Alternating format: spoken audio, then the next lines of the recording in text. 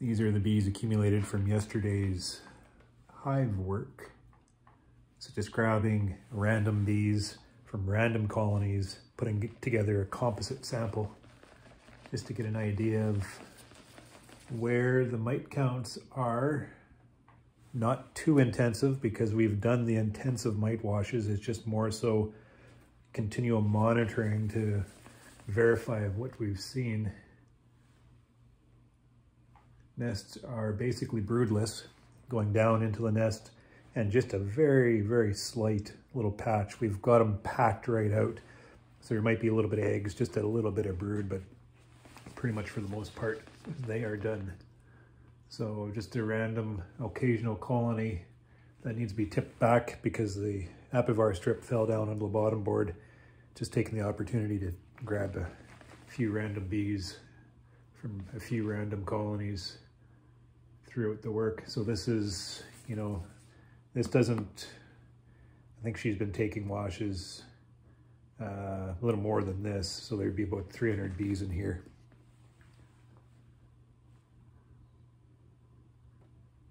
And the other sample container has much the same, just, you know, random.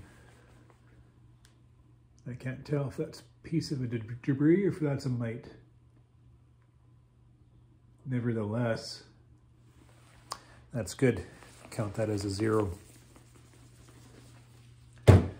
What I'm doing in my mite treatment, there's a lot of beekeepers don't quite understand, or they don't calculate what I've been trying to achieve with the products that I put into my colony this fall. I used Apivar again because my hands are tied and I need to use a product that I can put in right after the honey flow and act every day throughout the fall, the late summer into the fall time period, right up till now when the bees shut down. I need an active mite treatment to kill those mites throughout this entire period. And I also need that treatment to work with less time. Like I'm putting the strips in, I gotta pull the strips out, but I don't have to go through multiple times on a schedule to apply it. We're so busy.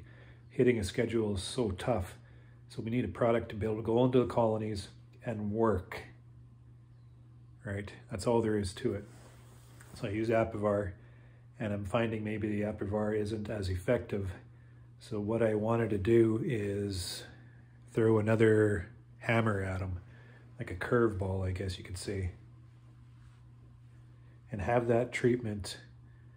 The product that I use, I need to do certain things. So the selection of the product I used is determined on what I want that product to do within the colonies.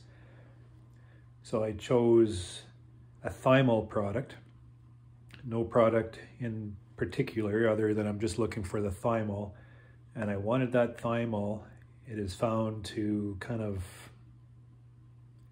I don't know what it does, but it gets the bees behaving in a manner that maybe improves the efficacy of the amitraz within that Apivar. Just the bee behavior maybe gets the bees more over the strip, or maybe the mites on the bees that aren't killed by the Apivar, because we're seeing decreasing efficacy of Apivar.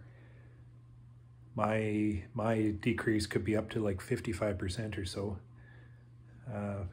So maybe the thymol that is put into my colony after the Apivar has been in a little while maybe helps finish those mites off, the ones, you know, they could be sick but not dead.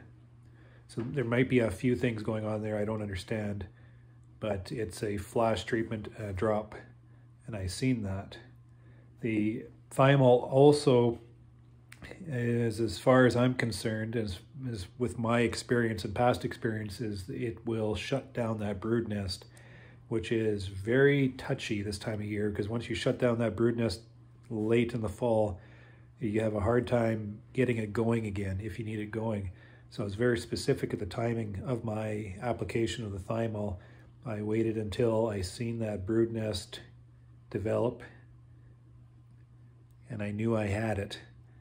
So later on into September, after I started seeing those mite counts escalate and after I started seeing the brood nest decrease, I dropped the thymol in there and knocked all those residing mites off the bees.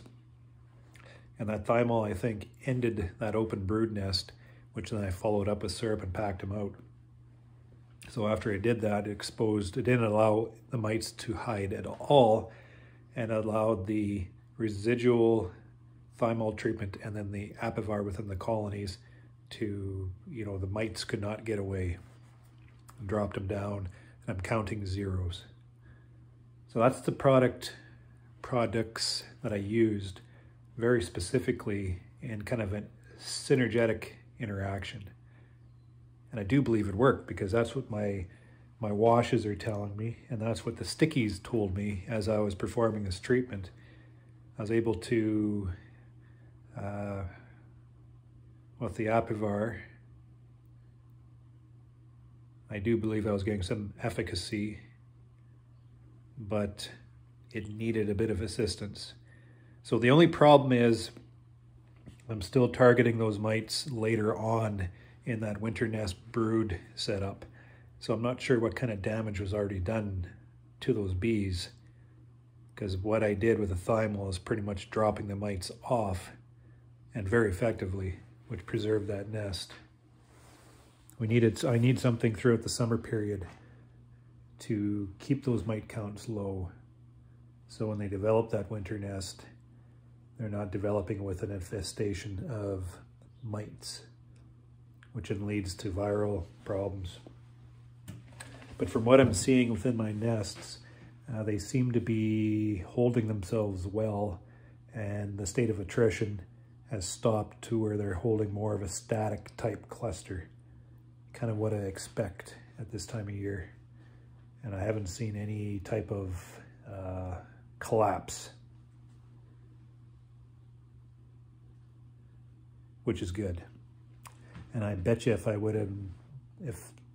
wasn't able to purge the mites off these bees, I bet you I'd see some attrition right now as his nest shrinks because of the mite pressure on those bees. Those mites, they feed off the bees, and I think when they feed off the bee, they remove the bee's ability to winter or endure a long period of time. Whatever the bee mite extracts from the bee needs that. And I think when that happens, those bees recognize, shit, now I'm expendable, and then they'll go into brood rearing, trying to replace themselves.